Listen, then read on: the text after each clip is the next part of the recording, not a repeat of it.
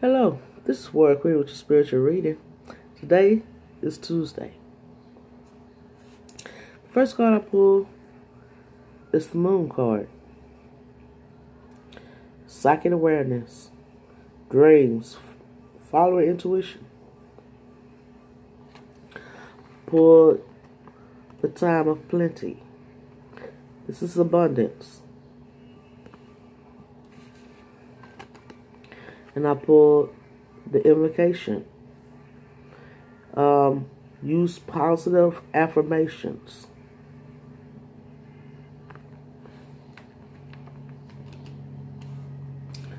I pulled the Four of Cups. This might mean there's a pause. You might feel a lack of fulfillment, dissatisfaction. You over-concerned about the situation. You just need vigilance.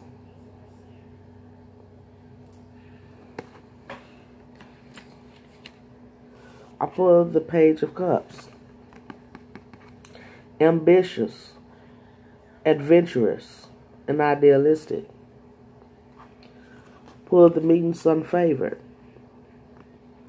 meaning that you postpone meetings, probably stay at home instead of going out. Meditate while you're at home. Veiled. The veil is unlifted, and you'll be able to see.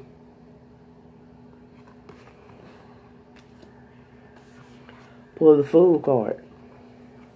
New beginnings, wisdom, trust in life. Taking that leap of faith. There might have been some disagreements about this leap of faith, but use the earth magic and ground yourself. Go out in nature and meditate.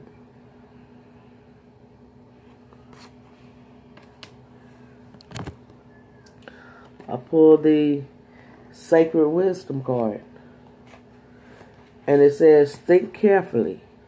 Consider all options in your life transactions. The affirmation, I honor the divine God/goddess within me. I accept and embrace the love and power it offers me now and always.